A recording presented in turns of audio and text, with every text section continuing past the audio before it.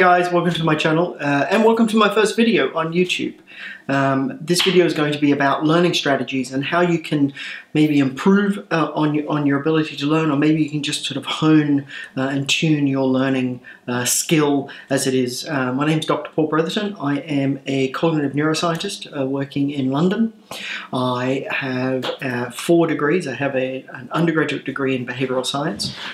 I have an honours degree in psych research, or psychology research. I have a master's degree in psychology research as well, and I have a PhD in cognitive neuroscience. So cognitive neuroscience is kind of the combination of 2 fields. Cognitive psychology, which is the understanding of thinking and how our brain processes, how it forms ideas about the world around it. And neuroscience, which is really about the brain and what the brain does, and brain function or brain structure and brain anatomy. The questions that I get asked the most often is how can I learn? How can I improve my ability to learn? And I think some of the strategies that we're taught when we're in primary school don't really work for complex information. Sort of rote learning, the way we did our times tables, just by repetition and learning by rote, doesn't really work for complex information. So you can learn complex information by really highlighting the parts of that information you don't understand. And you can do that simply by writing down everything you know about it. So take a blank piece of paper or a blank document and write out or type out everything you know about that topic. And then go back to the original resource you have and compare.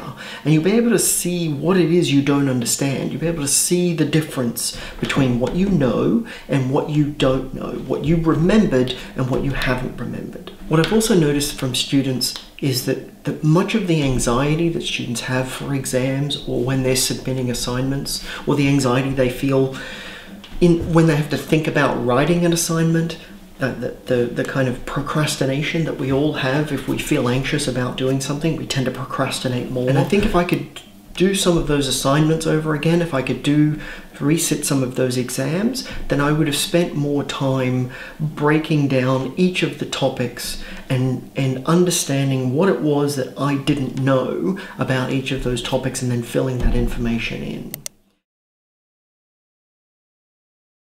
If you're watching a movie and you're following along in the story, it's not difficult to remember the story. And that's the same as when you're studying. Think of it like a story.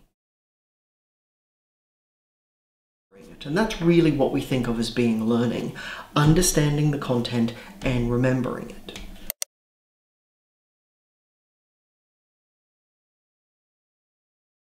If I'm listening to music while I'm studying, is that really helping me study, or is it actually decreasing my ability to learn?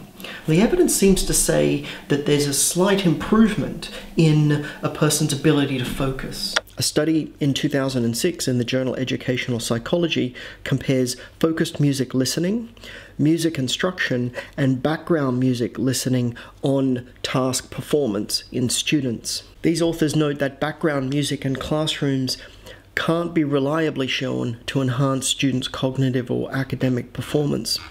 However, in a meta-analysis of 13 studies that involved 357 participants, the conclusion was that background music was not associated with improved arithmetic performance.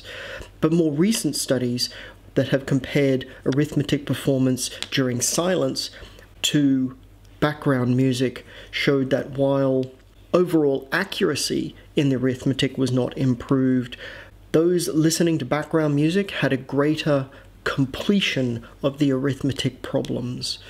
The takeaway here may be that listening to background music while studying helps to resist distraction and enables focus by resisting distraction. Thanks for watching. I really hope you liked it, and I hope you found it informative. And if you did, click the like button.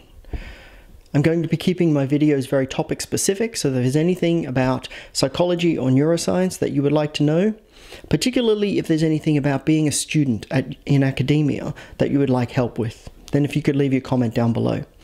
Remember to click that subscribe button, And until next time, bye.